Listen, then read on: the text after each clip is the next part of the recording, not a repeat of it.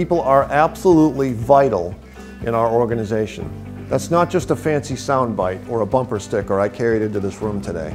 I believe that with all of my being. They're absolutely vital in our organization, and we need to invest in them. 70% of employees are disengaged from their organization, the place they work. 2 to 6 times an employee's annual salary to replace a person in your organization. Extremely expensive.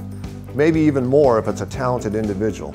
If you look down at the green line in leadership capability, what this means is the leader's ability and effectiveness to lead his or her people, to connect with them in personal ways, to invest in them, and to create the environments where they want to be in.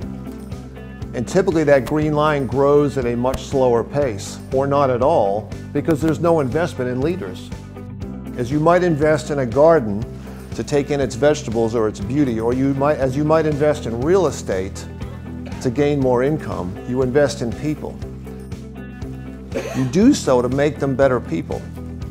Notice I didn't say increase profit or productivity or efficiency. No, you invest in people to make them better people. From that, all of that will come: efficiency, productivity, profitability, good customer service.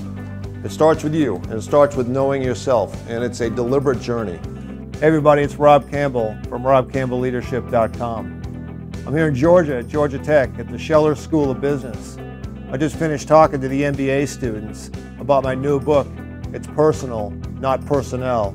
Leadership Lessons for the Battlefield and the Boardroom.